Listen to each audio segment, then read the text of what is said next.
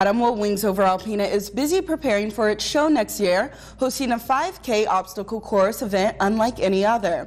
The Redneck Rush is the first of its kind, combining a 5K mud run with an obstacle course. And if that wasn't enough, participants will have to make it through the course while dodging water balloons from spectators. Proceeds from the event will go towards funding Wings Over Alpena's 2014 show.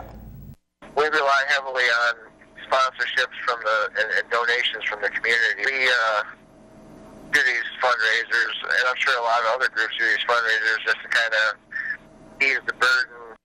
Last year's air show cost around $165,000. White hopes with the help of the Redneck Rush and sponsors, they will be able to raise enough money.